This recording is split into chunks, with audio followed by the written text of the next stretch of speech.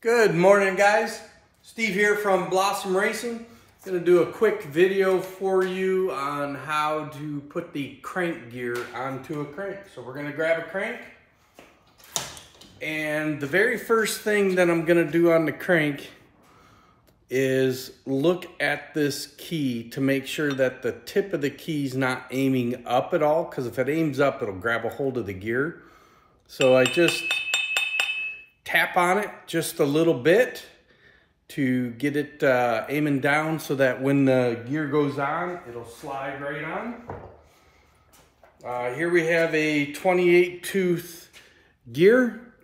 If you look at this gear, we put etching on the outside of it, the name, how many teeth, and your mark.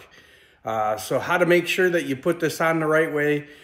On this side, there is a big bevel right here on the inside, and on this side, there is not. So all the wording you want facing out away from the crank, the bevel you want to go up against the crank, which is where the bevel is on the crank. So basically, I'm just gonna set this gear right here on my vise. I gotta sneak over here real quick and grab my torch and a glove. So we're just going to grab the little hand torch right here and fire it up and start the heating. So this takes a few minutes. We're going to go through 3 different color changes on this gear. It'll go from this color to a little bit darker silver, then to a purplish color, and then back to a bright silver. And when it gets back to that silver, that's when you will want to put it on the crank. So meantime, real quick, there's 2 guys walking down this old country dirt road, and they look out into this field and they see an old well out there, like a little wishing well. So the guys go walking out to the wishing well. They find a couple rocks laying around, and they're just curious of how deep it is. So they take rocks and they're throwing it into the well. And they're sitting there listening, putting their ear down to the well, and they're not hearing the bottom. They're like, holy cow, how deep is this? Well, they're like, well, let's find something bigger. So they find a bigger rock. They throw it in, and they're sitting there listening and don't hear nothing. All of a sudden, one of the guys looks over and he sees a frickin' 350 transmission laying in the frickin' weeds. He's like, hey dude, look at this.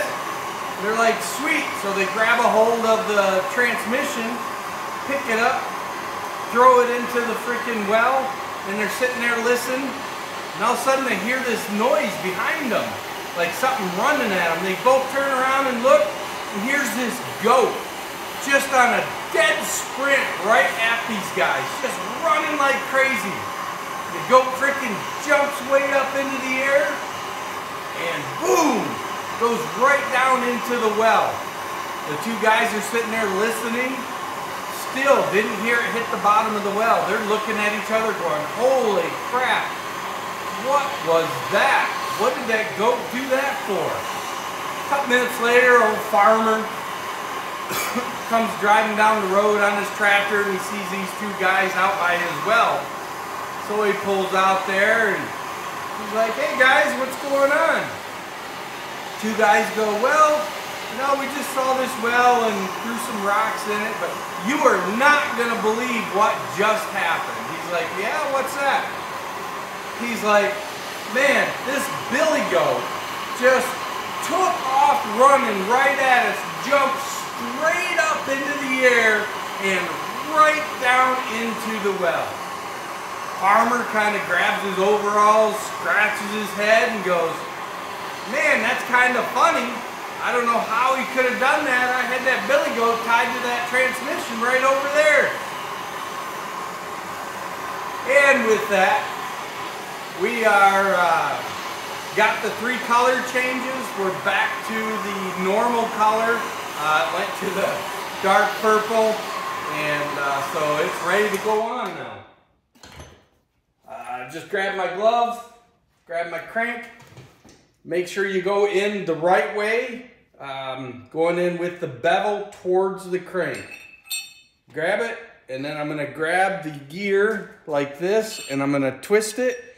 And as you see, it fell all the way down, okay? But